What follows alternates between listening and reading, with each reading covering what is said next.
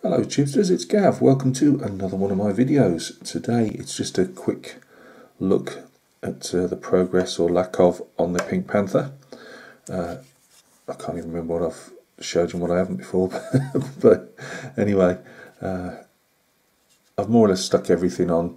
I was undecided whether to, obviously because there's lots of gaps and things like that. I thought I know my spraying abilities, I'm going to miss bits and whatever, you know, these are obviously ammo boxes, and I thought, well, do I put everything on? And I'm thinking, no, I'm painting it in the 3 modules, but everything's going on. Beetle and Mrs. Beetle, you'll see there isn't a lot of PE on there. I didn't use a lot of it. Mainly I've got to put a couple of straps on there actually. Didn't use a lot of it because we take this for instance.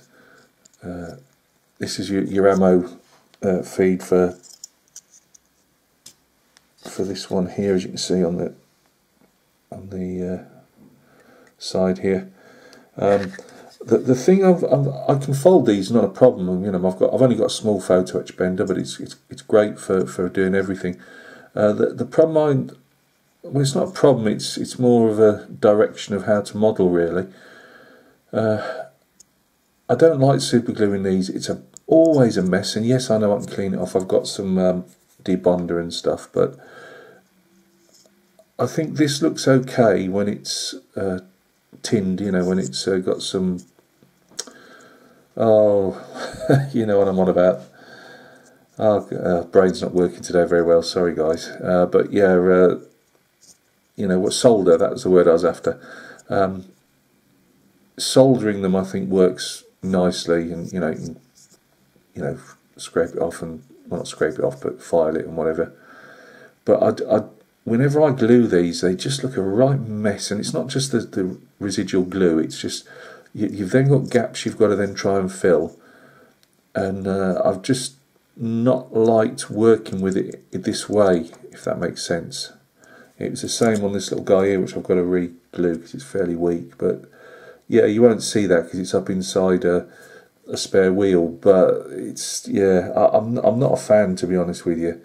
I'm not saying it's overrated, it's probably just the way I work with it, but it's not the be end and end all, if that makes sense.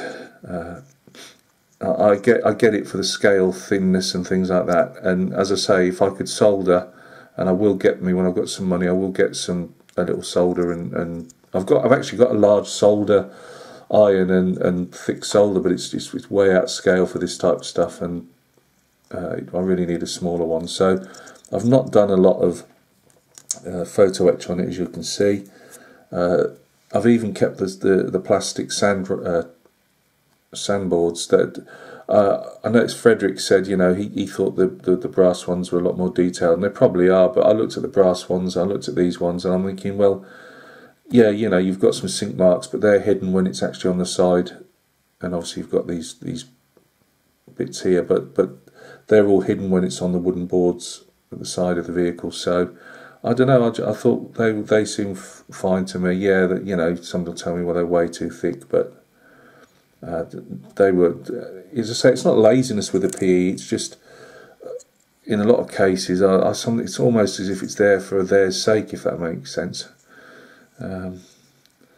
So anyway, the idea is I'm going to spray it all black and then do a pre-shade. No, it's going to be a lot of spraying really. Spray it all black, pre-shade it all over, then I'm going to get in there with a paintbrush and paint the, you know, bits that need to be, I mean, you're not going to see them really, they're going to be under the vehicle, but I will paint them obviously. These water jerry cans I was a bit disappointed in, because they're actually, obviously where they've been pressed out, they're hollow. Well, you could see the hollowness at the side of the vehicle, you know, when you looked at them. So I've had to put a piece of, just see it, a very thin piece of plastic card, and I've tried to sand it in, you know, and soften it up with glue and try. I mean, you're still going to see it to a degree, I know, but I'm hoping it being black it might disguise it. But otherwise, you'd have just had a great big hole there.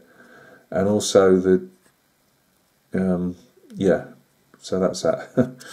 I didn't try and fill in underneath the ammo cans, only because I just thought, well, they would be probably like that anyway if they're slightly forward and, you know, they're not centered type of thing. There'd be a slight gap on them. So that's that. It fits together okay. I've had it together 2 or 3 times. Again, I've gone with it. There's a nice brass kit for this as well, but again, I didn't see any benefit on it. You know, it seemed a lot of work and a lot of. You've got minute. Whereas this is obviously all one piece, you've got minute, tiny hinges that had to be. I knew that if I didn't get them absolutely by the millimetre in the correct position, they were going to. When I come to stick the tray on and everything, it was all going to be wrong. And again, I thought, no, fine. I'm going to. The only problem is with it, again, I've had to stick some plastic card underneath because there was again where it's been moulded, it was all hollow underneath. And again, yeah, you're not going to see it, but I stuck that under there just so I knew it was there. The jimpies are all actually stuck in. I was debating whether to put these on as a separate item, but I think I'll just spray over them. If they get pinked up, they get pinked up, and then I'm obviously going to paint them over again with actually a brush. We've got the racks here for the sand ladders to go on, as they're called. They clip in there quite nicely. I put a bit of sprue goo around there. There's some slight holes, but to be honest with you, again, when that's on, you don't actually see them. So I might put some homemade stowage or something. I'm not sure yet, 100%. I mean, we've got some holes here that I've noticed, but there's nothing left on the sprue that I could see, so probably have to be putting some stuff behind there as well. We've got another jimpy on there again. Well, you can actually take that one off. Actually, he's not fixed in. That wasn't a good fit. I debated whether just to make a complete one out of the putty, and decided to use the original and just infill. Make it, you know, because there was obviously huge gaps underneath it.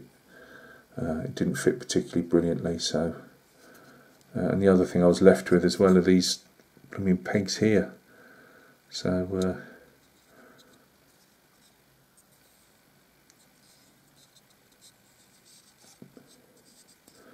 I mean, they're not repeater lights. They didn't have repeater lights on them. So I don't know whether I'm going to have to cut those off before I do any priming. I'll have one last look in the instructions. So yeah, you know, it's all. Whoops, there goes the jimpy. Yeah, it's all there. There's those couple of things I want to look at before I put primer on them. And there's a tiny bit there I've just noticed on the top of the ammo can. There's a bit there that needs sanding. So yeah, it's all there. Normally you wouldn't have the carrying handles on the jimpies up like that, but that's just a minor point. So next time you see her, let's put that there for now before I break it. Next time you see her, she will be all primered and probably primered. Put a coat of black and a bit of white over the top just to highlight bits.